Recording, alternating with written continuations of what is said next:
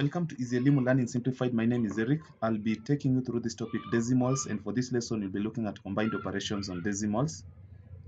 So we will try and see what combined operation is all about with regards to decimals, and after that, we'll look at some few sample problems involving combined operations on decimal, and then of course at the end of the lesson, we will give you some assignment to help you practice and just to help check on your understanding of the concept as discussed through this lesson. So we have our first example here to help you practice, just to help check on your understanding of the concept. So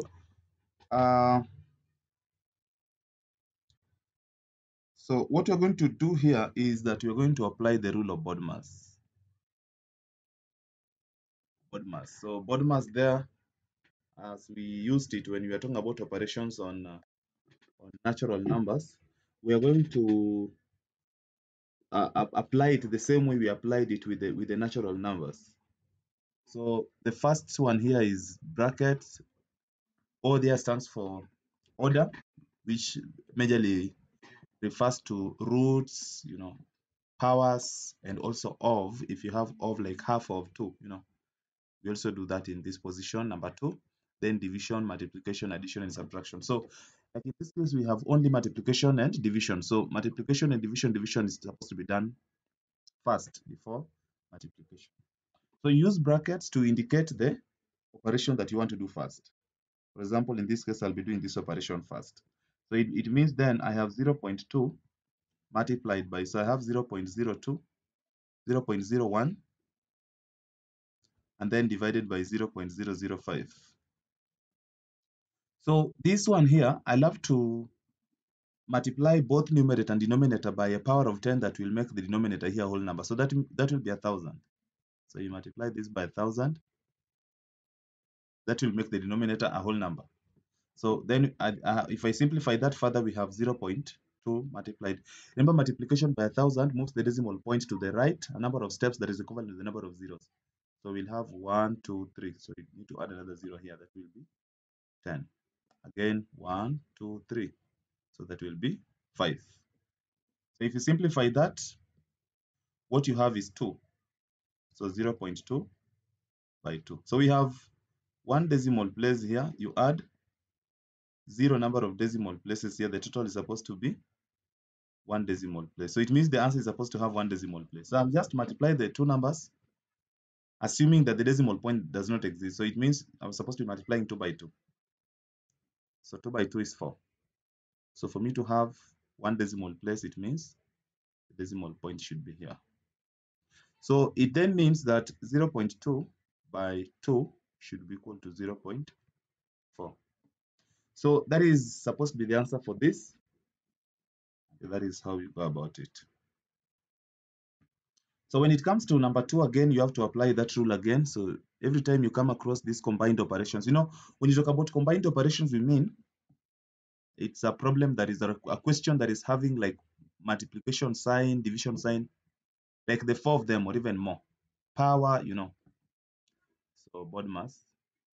So I can't see bracket, I can't see order, I can't see powers, roots, and so on. That's what order here stands for. And then division, of course, is there. So I'll start with the division. So now we have 0.03 multiplied by 0.01 divided by 0.005, and then you add 0.982. So let me subdivide this space so that I have more working space. So again, what we did in the previous example, you try to multiply both numerator and denominator by a power of 10 that will give us a whole number in the denominator. That should be 1,000. So 0.03 multiplied by this numerator, if you multiply by 1,000, that will be 10. The decimal point will move to the right 3 steps. So 1, 2, 3. So that is 10. There is a 0 here. Then after 0, there's a decimal point. So that is 10. And then this is 5. Of course, we have plus 0.982. So again, we have 0.03 multiplied by 2 plus 0.982. So these ones, again, if you multiply, we have two decimal places, 0. We have 2 decimal places here. You add, because now after division, what's going to follow next is multiplication.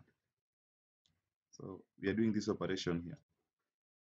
So 0 number of decimal places, that's going to give us a total of 2 decimal places. So you just multiply the two numbers disregarding the decimal point.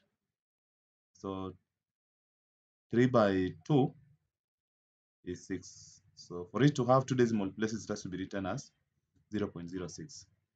Then we have add 0.982. So this other one, now addition here, I can do it in this other column here. So I have 0.06.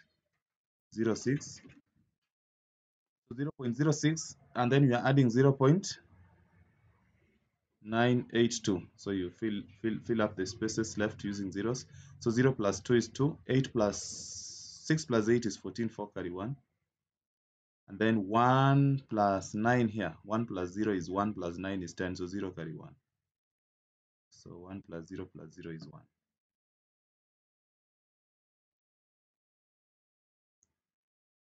So it means the whole operation there will be equal to 1.042.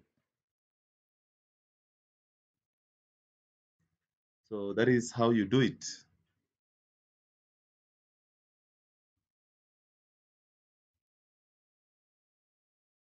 So we have this now where we have numerator and denominator. You can do it where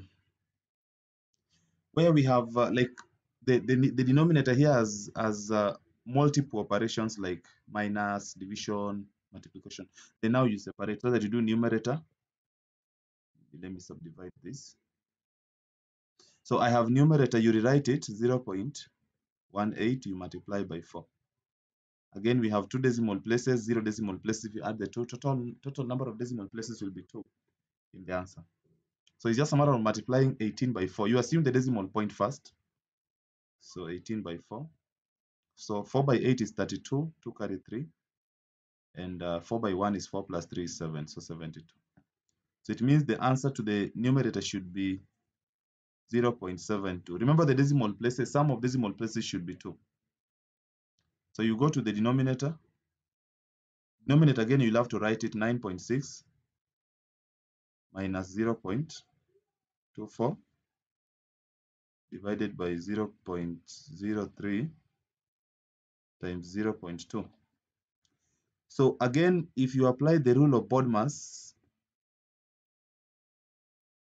the BODMAS rule here, bracket not there, order not there, division is there. So I'll start with the division here. So that is going to be 0.9 or 9.6 minus 0.24, you divide by 0.03 and then times 0.2. So I'll do this division first. So again, this division here, you have to multiply both numerator and denominator by a power of 10 that will give you, that will make the denominator here whole number. So that is 100. So we have 9.6 minus 0.24 by 100 is 24. 0.03 by 100 is 3. And then times 0.2. So 9.6 minus 24 divided by 3 is 8 times 0.2. So again, we are done with division. So you see again, multiplication follows immediately. So we are multiplying these two. So this is 9.6 minus, again, you assume the decimal point. So you are multiplying 8 by 2 to give us 16. But the decimal point is 1, 0. So if you add one decimal place plus 0 number of decimal places, we have 1. So this is where the decimal point should be so that we have 1 decimal place. So you subtract. So you have 9.6 and we are subtracting 1.6. So that is 0. And 9 minus 1 is 8. So our answer here is 8. That is the answer to the denominator. So the final column here is where now we are dividing numerator by the denominator. So our numerator is 0.72 and we are dividing it by 8. So this is just a matter of long division. So 8, 0.72. So again, 8 goes into 0, 0 times 0 by 8 is 0. If you subtract, the answer is 0, don't write. So just drop 7. 8 goes into 7, 0 times again. You write that 0 on top of 7. And 0 by 8 is 0. If you subtract, this is 7, you drop. The next digit is 2. 8 goes into 72 9 times. 9 by 8 is 72 again. So if you subtract 0, 0, and then our decimal point jumps up there. So it means the final result is 0.009. So that is how you do it.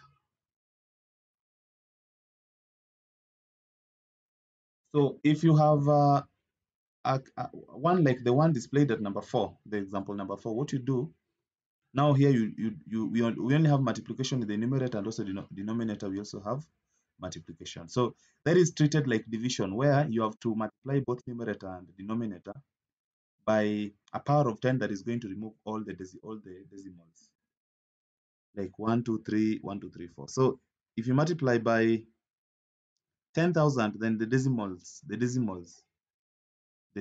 number of decimal places are going to be 0. So let me multiply by 10,000 here, and you also multiply this by 10,000. So if you multiply by this 10,000 here, that will move the decimal point from where it is to here. So it means all the zeros here will move the decimal point. Here there are 3, so only the 3 will move the decimal point to somewhere here. So we have 1.9 multiplied by 32 times 10, because the zeros here were used to move the decimal point from here to in front of 2. That is after 2 here, to make it whole number. So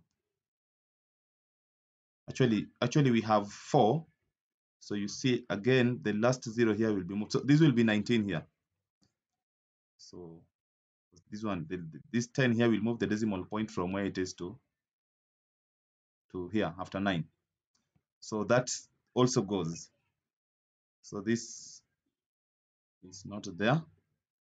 And then now we are dividing by 20 again by 38. So at this point now, what you're supposed to do is to do successive division. So successive division, this is how you do it. So 19 goes here 1, 19 goes here twice.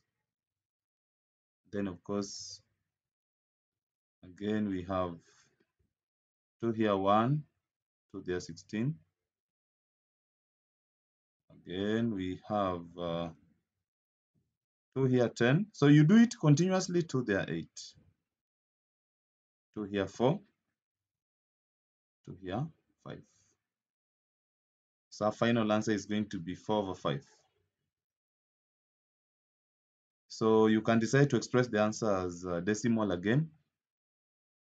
So that is fraction, which is just okay, but you may be interested in having your answer again reconverted back to decimal. So just do long division again. So this is 5 and 4. You add number of decimal places, there are zeros. So 5 goes into 4 0 times because 4 is smaller. So 0 by 5 is 0. You subtract, that is 4. You drop the next digit here, 0. 5 goes into 48 times, and 8 by 5 is 40. And if you subtract, that is 0, 0. So you stop, the decimal point jumps, it jumps up there. So it means our answer is 0.8. So you can leave the answers 4/5 or 0.8. Both of them can be accepted as correct answers. So that marks the end. We have a few questions here to help you practice. The assignment here, you can always attempt and post the responses in the comment section, be looking at them and giving feedback in the due course. Otherwise, that marks the end of our lesson for today. Until next time, goodbye.